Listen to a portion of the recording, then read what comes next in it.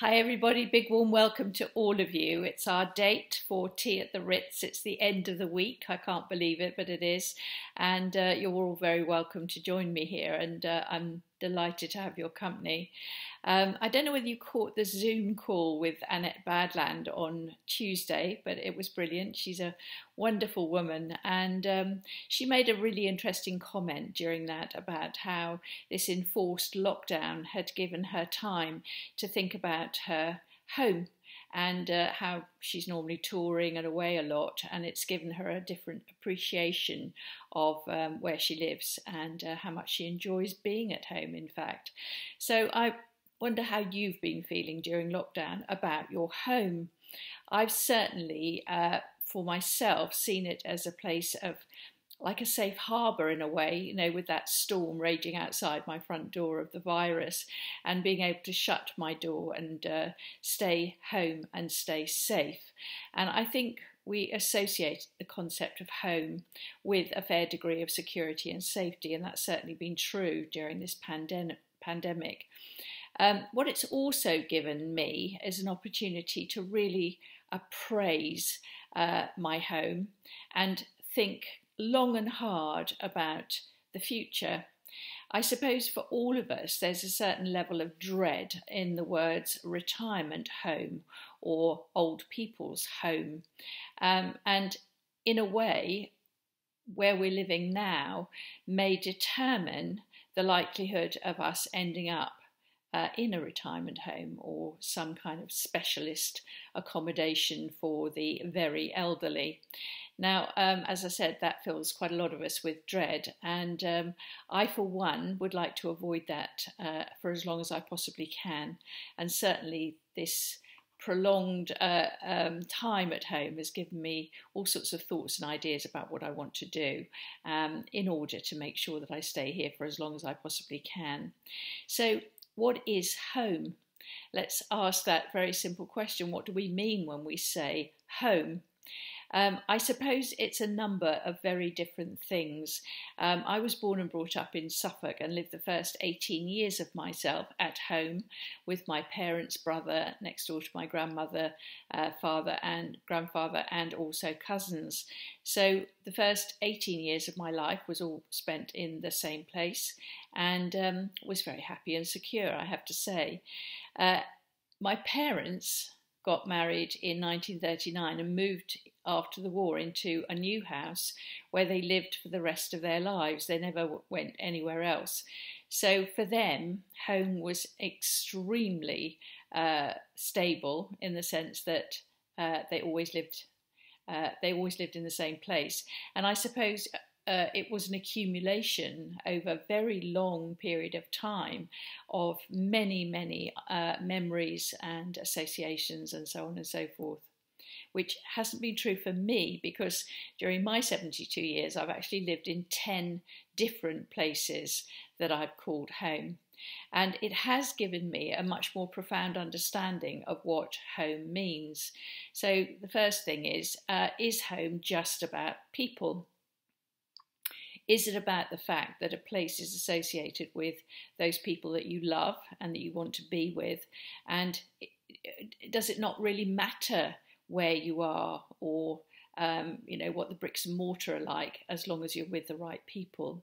Well, I'm not so sure because I actually live alone now, so my home is not associated with people, and yet I do think of it as home, and I do feel safe and secure there. So I don't think it's just about people. Is it about the bricks and mortar? Well, it can be, because I've had one or two places where I've lived that I haven't really liked the physical structure of the place. One in particular was not very nice at all. So I do think that the way that the place that you live is actually made makes a difference. Is it about geographical location? Well, maybe, maybe not, I don't know. Not long after I got married, whenever I said to my husband, shall we go home next weekend, he'd always know that I meant going back to that geographical place, which was where my parents were. So again, is home associated with a particular place? Is it actually a place which you associate with some kind of memories and associations which are important to you, and that imbues that place with a sense of being home?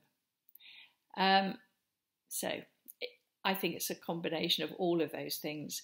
It is about safety and security. It is about memories and associations.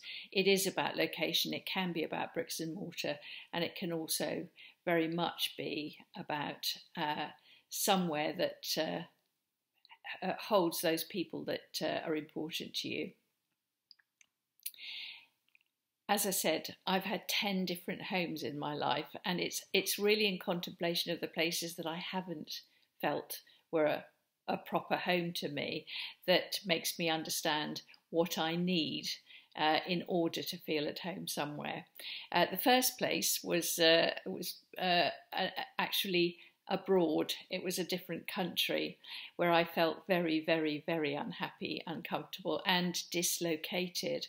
I was still married at that time. My then husband's job moved to Sweden, and this is not a story against Sweden at all. Sweden is a lovely place full of really charming people. It's a very sophisticated place, and we had a very beautiful apartment there.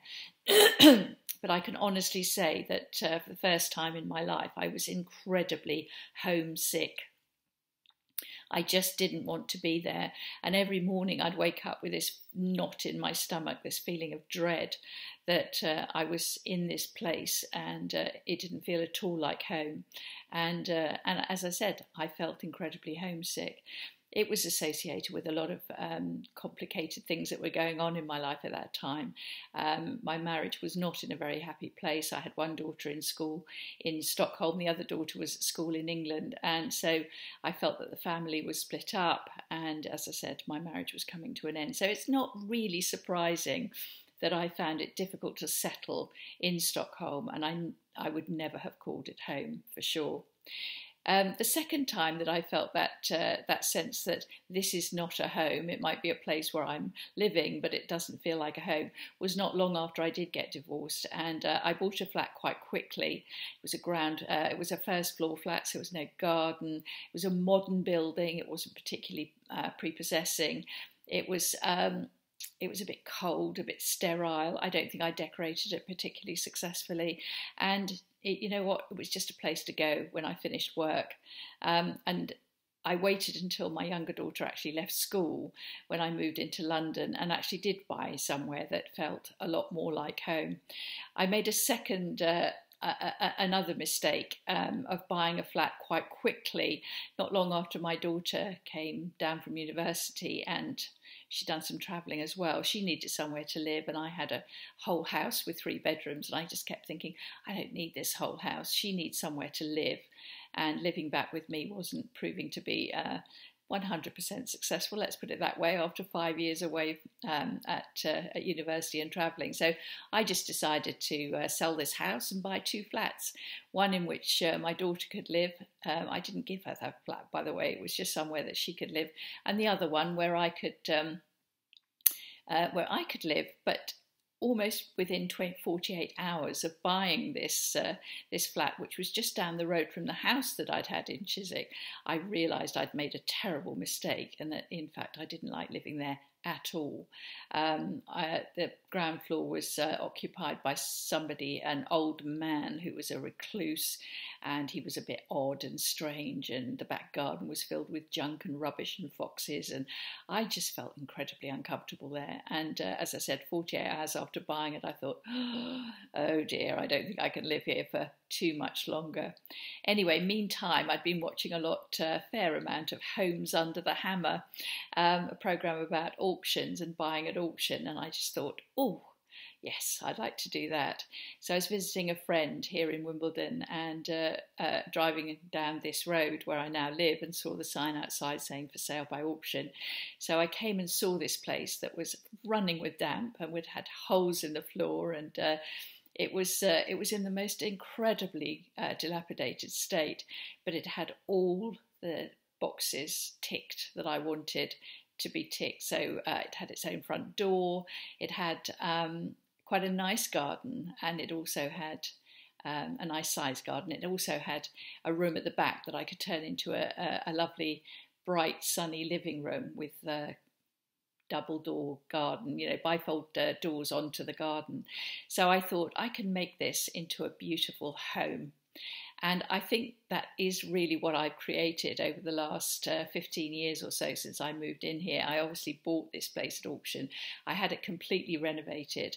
And of course, by renovating it, it became mine. It was my choice in the kitchen, my choice in the bathroom. And not long after it was finished, I decided to sell the flat in Chiswick that I really didn't like very much and move in here. And I'm so glad that I did, because finally, after about 15 years of being divorced, I found a place that I could call home and that I wanted to be. So this, in terms of geographical location, was perfect. It was a lovely building. It's an attractive place to live. It's a great location. And although I don't have, I've built my own memories up over time, and I don't live here with anybody, it does feel like home to me. And it is safe and secure, and it is a place that I actually want to be. So I think that I've got somewhere that I don't need to move on from. But during lockdown, I've given quite a lot of consideration to how I need to adapt it slightly in order to future-proof it. And I've got a couple of projects that I'm going to carry out over the next maybe 2 or 3 years. And it's my way of ensuring that I can stay here in the longer term, even if I become slightly more incapacitated, let's put it that way, than I am now. I've got a couple of stories about friends who I think have taken incredibly brave decisions to future-proof their lives, and they did it at a relatively young age. The first are a couple who were in their, well, they just turned 70, and my friend said to her husband, "I don't want to die having never lived in Cornwall," which is quite a bold statement, isn't it? So he said, well, if you feel that strongly, then we're going to have to go down to Cornwall and see if we can find somewhere to live. So they were living just outside London. They had children around them. And they, up sticks and found a lovely place in Cornwall on the coast, and they moved down there. They've been down there about 3 or 4 years now, and they absolutely love it. Got a couple of dogs. They walk on the beach. They've got a nice garden, and they've made themselves very at home there by joining in with the community, by getting to know people, by making new friendships.